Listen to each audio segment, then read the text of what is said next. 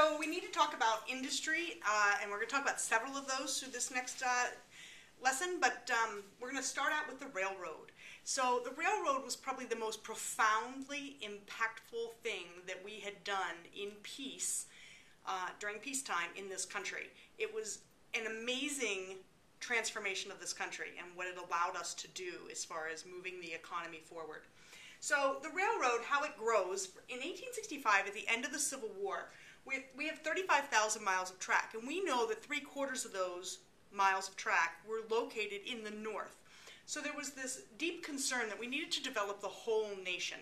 We particularly needed to bind the West Coast to the rest of the country because there was this huge gap of undeveloped land, and the West Coast was just kind of hanging out there. And the last thing that anybody in Washington wanted to see was for the West Coast to say, I don't need to be part of the Union, we're going to secede and we're going to form our own country, and California would fall back into that Bear Flag Republic. Nobody wanted to see that, so we had to bind the West Coast to the rest of the country to make them feel included. So by 1900, 35 years later, we have 192,000 over that miles of track in this country. Huge building going on, okay? Washington definitely sees the need for a transcontinental railroad. Well, how are we going to get that accomplished? People aren't just going to go out and build a railroad just because they want to invest money in this thing. They're going to need incentive to do that. So government's going to give them incentive. They're going to give them land and they're going to give them money. There's 155 million acres of land given by the federal government and another 49 million given by state governments where the railroads run through. For every mile of track you built, you got about 20 square miles of land. That's amazing. And then the government would also give loans to companies. For every mile of track they built, they got a loan worth between $16,000 and $48,000 to continue their effort so they wouldn't run out of money. They wanted to see this done. So there are two major companies that build the first transcontinental railroad. One is Union Pacific. They're going to build from east to west. And they're going to start in Omaha, Nebraska, and then build out to the west to the finishing point where both lines come together. They're going to use largely Irish workers, gangs of Irish workers. There's about 5,000 Irish workers that work on the Transcontinental Railroad. And they're going to build 1,086 miles of rail. They build about 10, they're capable of doing about 10 miles a day is what their turnout is. Now the Central Pacific is the other line. They're going to come from west to east, so from California inland. They have a little harder road to hoe here because they have to go through the Rocky Mountains and so forth and the Sierra Nevadas, and that gets dicey as far as laying down track, you can imagine. Lots more blasting, lots more reconfiguring of the land to allow for the track to go. Trains just don't go over mountains. They're going to use Chinese workers, and they're going to build about 689 miles of track. The ending point is going to be a place called Ogden, Utah. And when they meet up, the two lines meet up in Ogden, Utah, they actually take a gold spike and they drive it into the ground to bring the tracks together. That gold spike today is on display at Stanford University. Why Stanford? Leland Stanford was one of the major financiers of Central Pacific, that company. He was the former governor of California, so that's where Stanford comes from. Probably the greatest railroad builder in America was a guy named James Hill. He would be building another one of the transcontinental railroads that would come along later on, the Northern Pacific. But James Hill was probably the greatest railroad builder we had. Now the changes in the rail, because during the Civil War, the railroads were a mess. Excuse me. The railroads, in order to get more people using them, the common man on board, they're going to lower their rates, okay? They're also going to go to steel tracks or steel rails. Now, they were using iron. You could imagine how heavy and how porous and how weak and how horrible iron would be for this mission. But use steel, which is lighter, stronger, more flexible, endures in weather better. Steel was much better. So they go to a steel track. Also boosts our steel industry. And they also changed to a standard gauge. That's the width of the track.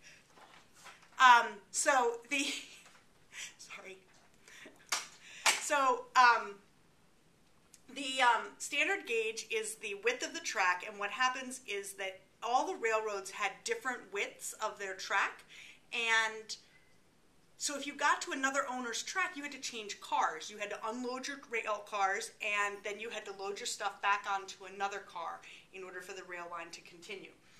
Now, they also go over to air brakes, which means that you have a more comfortable ride as a passenger because the brakes previous to this were really rickety and they weren't very good. Lots of accidents with rail cars. But the air brakes make it an easier stop and more comfortable for the passengers. It also makes it a better stop, which is important. They also introduced the Pullman sleeping car, which is a very comfortable car to ride long distances in. If you're going to have a transcontinental railroad and the idea is to move passengers, you want it to be comfortable for them. So this unites the country by transportation.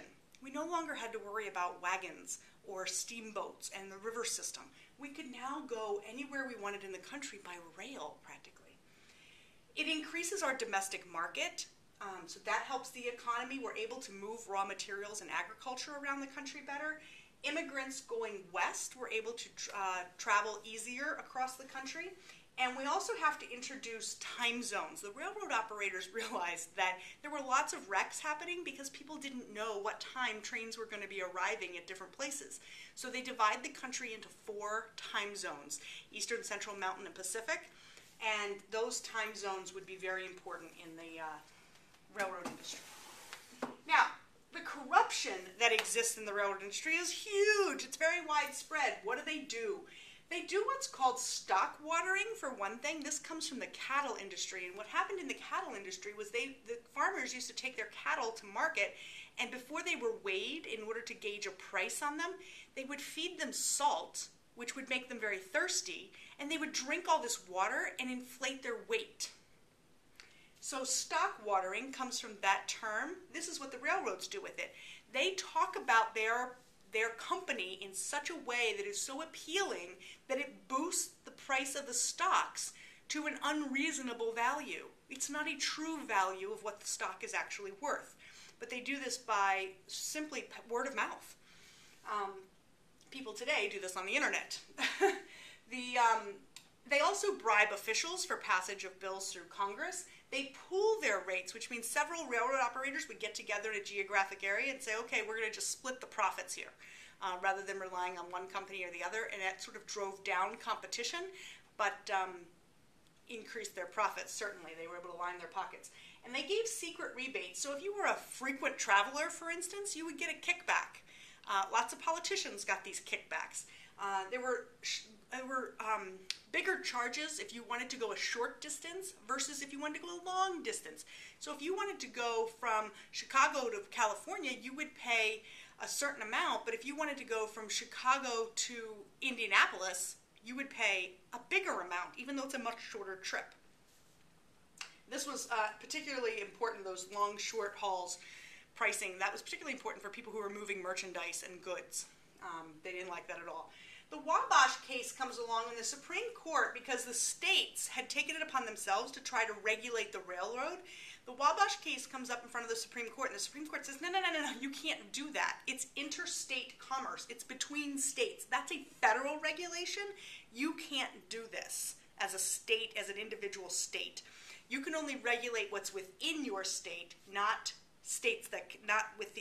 connecting states. So what does the interstate Wabash case is going to lead to the creation of the Interstate Commerce Act in 1887, and that's going to take away a lot of these things up here. No more bribes, no more pooling, no more secret rebates, no more charging long haul versus short haul pricing.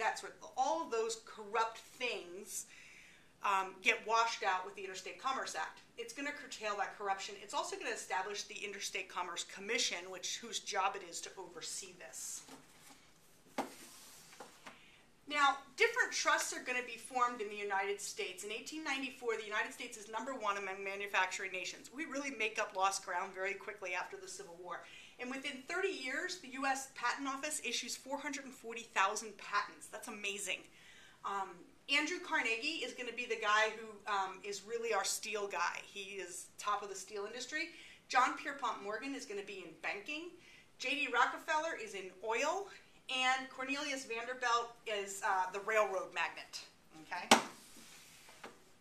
Now, how do these guys establish their empires? Well, there are 3 distinct ways. Carnegie uses vertical integration, which means that he controls or monopolizes every step of the production process. So think of it as a ladder, and Carnegie controls everything. So he's a steel guy, so what's he have to do? He has to mine coal. He has to transport the coal to his location to produce steel.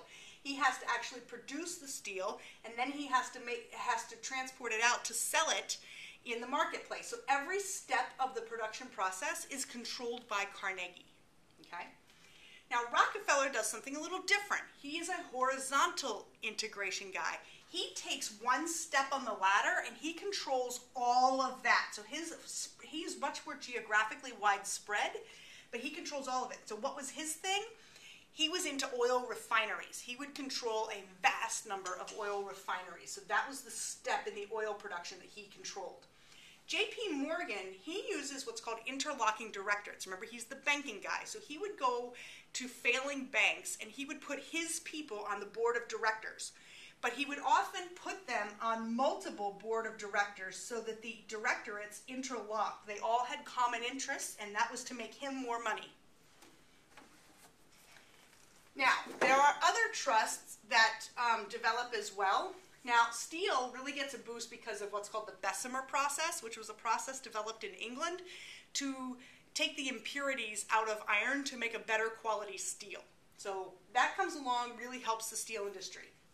Oil in the 1860s really had minor uses. You used oil to turn on a lamp, so you needed kerosene, but you really didn't need oil for a lot of other things. And with the invention of the electric light bulb by Thomas Edison, the perfection of the light bulb by Thomas Edison, oil really looks like it's not going to have a use. And then all of a sudden, the automobile gets invented. How much oil do we go through now with the automobile? And that pushes the need to keep oil going. Rockefeller's going to control 95% of the oil refineries in the United States. Makes a bundle. His family's still loaded. The meat industry, there's a meat trust. And there are several other trusts. There's a leather trust, there's a sugar trust, there's a farming trust, there's all kinds of trusts. But this is the meat trust. And see if you recognize these names. Gustavus Swift and Philip Armour. Still huge in the cold cut industry and hot dog industry. Philip Armour, or Swift and Armour. Great stuff there. So, unless you're a vegetarian. And then these guys also bought into what's called the gospel of wealth. And that means that they had sort of a heavenly help, a heavenly hand reached down to help them make their wealth. So they felt they owed it to the general public to sort of pay that back and pay it forward. So what they do is they set up different, Vanderbilt University, you have Carnegie and Mellon. Carnegie's also going to take millions of dollars and invest it into libraries all across the United States. And this is how they pay back that gospel of wealth, or their benefit to this wealth.